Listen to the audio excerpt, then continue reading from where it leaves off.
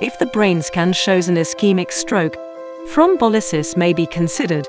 Thrombolysis is a treatment to dissolve the clot to restore blood flow to the brain by using a drug called tissue plasminogen activator, or TPA. TPA is given by injection into the patient's vein.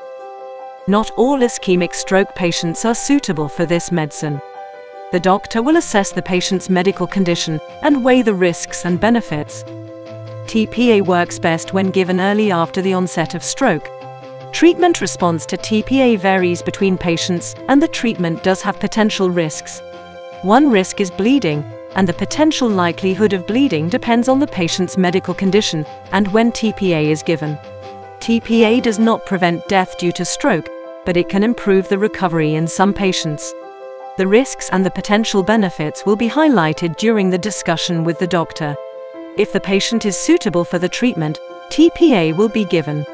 The patient will be closely monitored in the intensive care unit or high dependency ward. A repeat scan will be done 24 hours later or earlier if needed.